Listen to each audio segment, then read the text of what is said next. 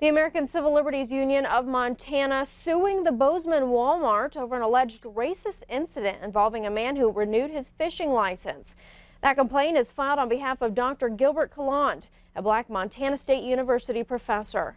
An ACLU press release states Caland renewed his fishing license at Walmart and found the employee had typed "clean toilets" as Caland's profession on the license. Caland returned seeking a new license and an apology, but he says the employee refused to say sorry. The ACLU says Walmart has since apologized, calling the incident unacceptable.